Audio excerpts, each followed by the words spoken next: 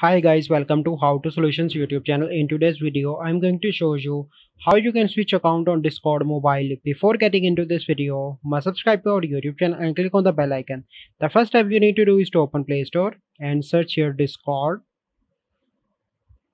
And then you need to update your Discord application so that you have this feature. Then you need to go into the Discord application.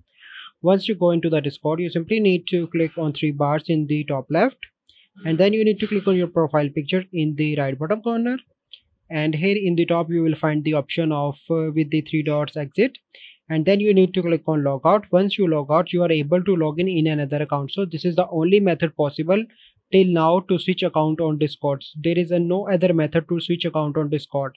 So by following these steps, you can easily switch account on Discord mobile.